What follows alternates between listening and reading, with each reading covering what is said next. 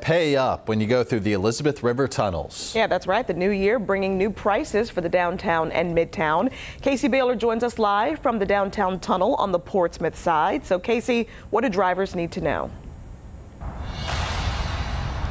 Well, Ashley, officials with Elizabeth River Crossing say the additional funds will help maintain and operate the downtown and midtown tunnels, the MLK Expressway, and also 50 lane miles of roadway. And it will also help to repay debts toward a $2 billion improvement project. Now, tolls here at the downtown and midtown tunnels will increase by 27 cents during peak hours and 16 anytime else for E-ZPass riders in passenger vehicles. Now, if you don't have an E-ZPass, you'll pay 47 cents more during non-peak hours and 58 cents more when traffic is at its busiest. Now, trucks or cars with trailers will see rates go up by similar percentages as well.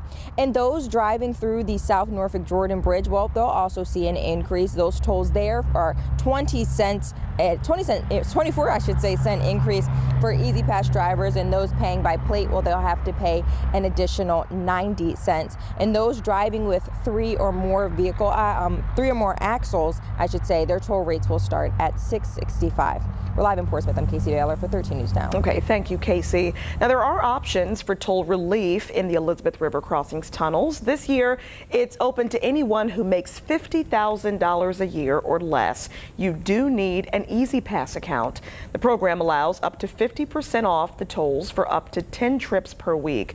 For more info, head to 13newsnow.com.